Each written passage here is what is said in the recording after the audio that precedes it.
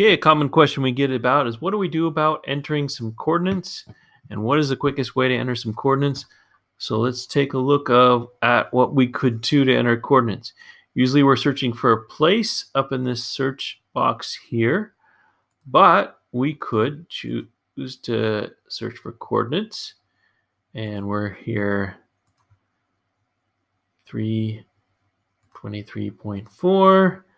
And in this case, we're using degrees and minutes and decimal minutes. We're going to use a negative sign for 117, and then 45.2.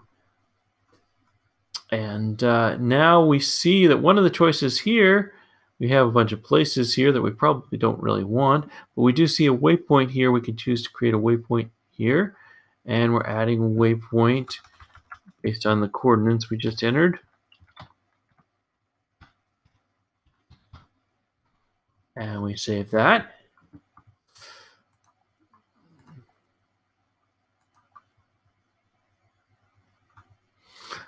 Okay, and one thing we can do now that we have a waypoint is we can choose to go to this waypoint, and that'll draw a line from where we are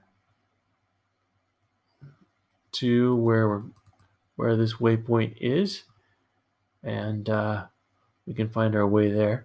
Unfortunately, we're 223.19 miles from there, bearing 195 degrees east. Even if we could walk in a straight line here, it would take us a long time to get there.